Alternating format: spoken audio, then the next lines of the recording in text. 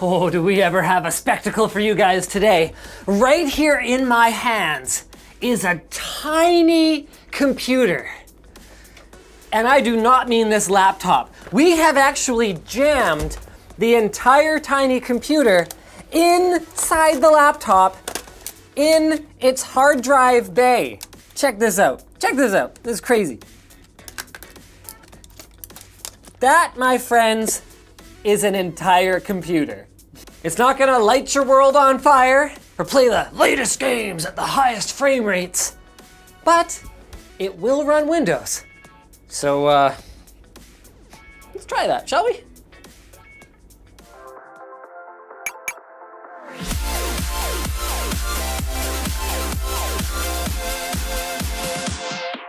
LTX. We're hosting the LTX 2018 live event on July 14th. It's an interactive meetup, tech out, and PC gaming extravaganza. Get your ticket today at the link below. So Zotac is no stranger to the mini PC game. In fact, they've got it all over their packaging. The original mini PC. We made the original mini PC. Okay, I've got it. But even they have never done anything this small. So this thing is not much bigger than a credit card. I mean, obviously it's thicker, but it is not much larger than a credit card. So inside this device, you will find an Intel Celeron N3350 processor, 4 gigs of RAM, that is DDR3 memory, so low power DDR3 memory. You'll find 32 gigs of storage and, surprisingly, actually more expandability than some modern flagship smartphones, like the iPhone. So you get your power button here, as well as an indicator LED. You've got your DC 5 volt 3 amp input. It's kind of a bummer that that's a USB micro B. It's not the most durable connector. You've got a micro SD slot, so that means that the 32 gigs of eMMC storage that are already soldered on can be expanded. Windows will just see that as a normal drive. Some tablets already do this, like Microsoft's own Surface lineup, for example. And then over here, you've got 2 USB-Cs that also serve as DisplayPort outputs. And it even includes some dongles. So this is one of those situations where, because what you're gonna be able to do with it depends on the dongles that you've got for it, an unboxing actually kind of makes sense. So we've got one of those same power, I swear I've seen this before. This is the same one that comes with the drop cam. We've got a power cord. We've got a little mount so you can throw this on the back of a monitor or something like that. I guess you just put like 1 screw through the base of the thing. I don't know. Not the most amazing mount I've ever seen. Then you've got a few different prong options for the power thing here. Oh wow, so you actually just fold that in and then do that? Oh, that is a weird international adapter. Let's fire it up, shall we? All right, so let's plug this in, plug that in, plug that baby in. Man, it is amazing how tiny this thing is. Also, fun fact, the cooling is all taken care of by the ribbed metal chassis.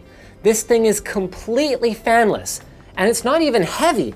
Like it's about the same weight as the SSD that we used for our size comparison a few minutes ago. It's madness. So with this single dongle that they include, we actually get an HDMI output and we get 2 USB 3 ports. So that'll be everything that we need to run this thing. That's it. That's the whole computer.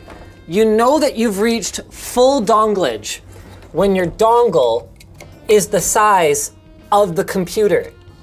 This is so crazy. Like, this is a computer. Wow, it's getting warm already. Oh, interesting. So, I mean, first order of business is obviously Cinebench, right? Oh man, I don't know if you want to do that. No? How long does it take? Like 30 minutes. Okay, maybe I'll just take Alex's word for it. What's our score? Well, do you want to guess? Sure. Wow, it is a dual core without hyperthreading, clocked at a whopping 1.1 gigahertz. I'm gonna guess 20. 45. 45, okay. Hey, not bad. Oh yeah, here it is. You've already got the score cached from last time. So that is less than 1/10 the speed of a 5-generation-old mobile processor. Realistically, something like this is intended more for digital signage applications, or like the POS terminal in the local clothing store, or whatever the case may be. It's designed to be seen, not heard, and just perform basic functionalities. So could it do something like play an HD YouTube video? Because for better or for worse, Intel has baked GPUs onto the vast majority of their consumer CPUs. And that's annoying for those of us who just want more CPU performance and wish they'd use more die area for that, but it's good for people who want to buy very low-end stuff and rely on the GPU to accelerate applicable tasks. So let's go ahead and, ooh, even scrolling's a little rough. Got that delay. All right, so let's look up a really cool channel like Linus Tech Tips. Does this thing support 4K output? Oh boy, so yes, we are running at 4K right now, but only at up to 30 Hertz. So this is HDMI 1.4, not HDMI 2.0, meaning that you're stuck with a couple of 1920 by 1080 displays running at 60 Hertz, or a single 4K running at 30 Hertz. Oh wow, the NCIX bankruptcy auction is still the channel trailer. So this is interesting. It's not a great experience because even like full screening and then going back to windowed mode on the video is pretty choppy. Oh, and we saw a hiccup there.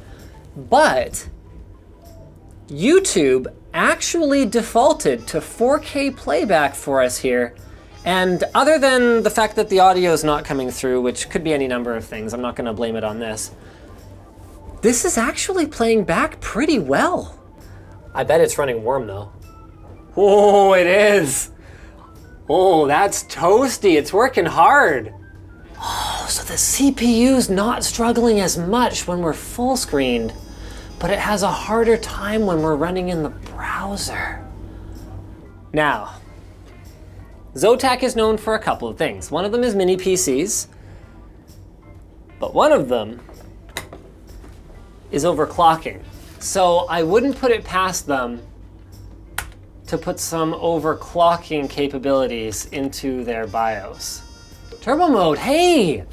Oh, cool! Okay. Should we enable power limit 1? No, right? Let's disable the power limit. Here we go. All right, we're firing up Task Manager. Let's see if we get, whoa! This thing's running at 2.3 gigahertz now.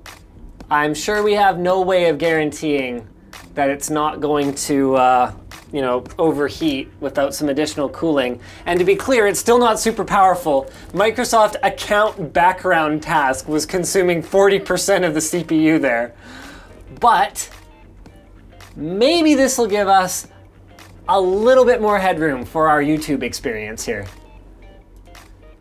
Uh-oh. Did it just shut down? It just, oh yeah, it shut down hard. I bet we need a more powerful wall wart. Oh, it's really hot.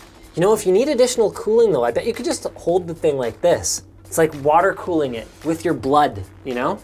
Because it'll take the heat away and then your body will dissipate it as sweat.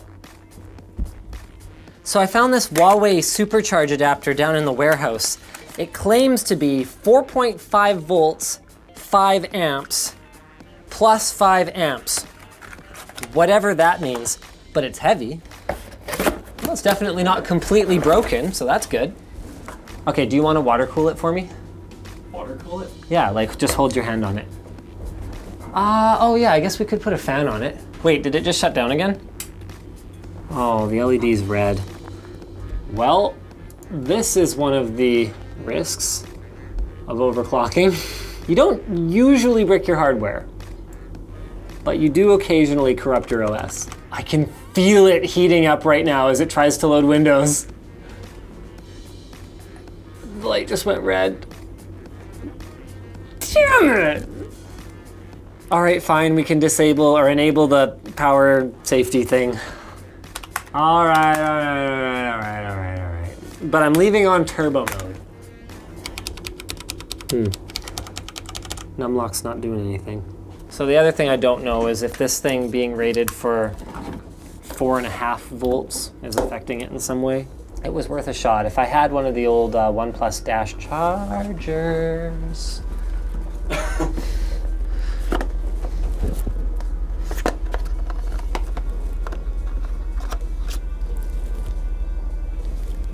Not scripted.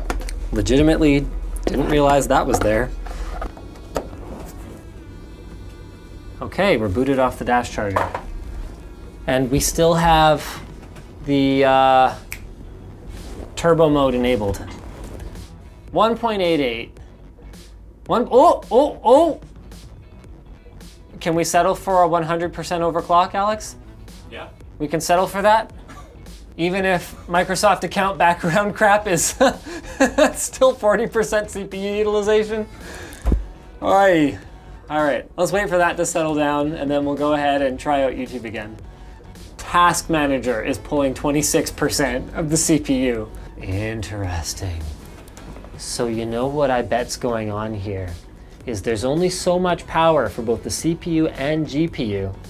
And if we let the CPU turbo up, there's not enough left to play back 4K video, which would obviously be a priority for a device like this. It looks like it's fine now. Although, yeah, it does look like it's fine now, doesn't it? So if we want to run a game, we're probably better off turning off that setting, aren't we? Yeah. Okay, let's unoverclock and play some Worms, shall we? I still remember playing Worms 3D on like my buddy's like Pentium 2. So if this can't handle it, I'm gonna be pretty disappointed. That's a logo I've not enjoyed on my screen in a while. Okay, that is some pretty broken stuff right there. And none of my hotkeys work. Oh, that one works. Task Manager will not come up though. Oh, yeah, there we go. All right, so maybe this will let us at least get to the menus.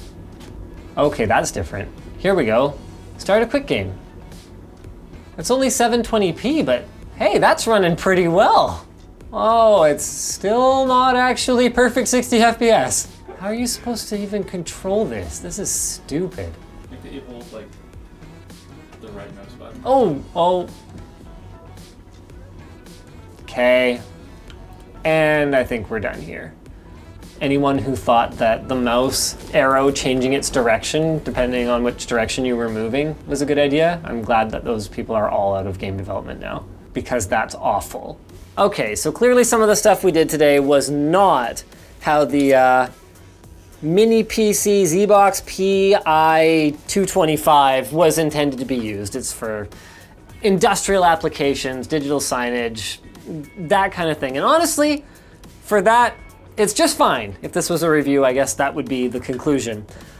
It's not a gaming box, and if you were expecting it to be, then you were unreasonable like me. But it would have been pretty cool if we could have overclocked it. You know what else would be cool? Telling you guys about, Squarespace. Squarespace is the place to go if you want to build yourself a beautiful website without a whole lot of hassle. They've got 24/7 support via live chat and email.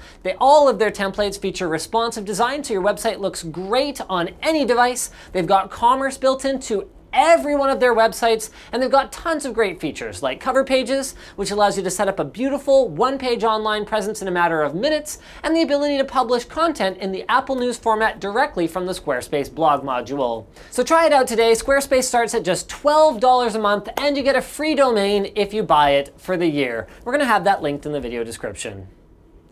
So thanks for watching, guys. If you disliked this video, you can hit that button. But if you liked it, hit like, get subscribed, maybe consider checking out where to buy the stuff we featured in the video description. Not for gaming, but maybe for like inexpensive thin clients. Get it, thin clients? Because they're thin. Also linked in the video description is our merch store, which has cool shirts like this one, and our community forum, which you should totally join. You guys didn't laugh at thin clients.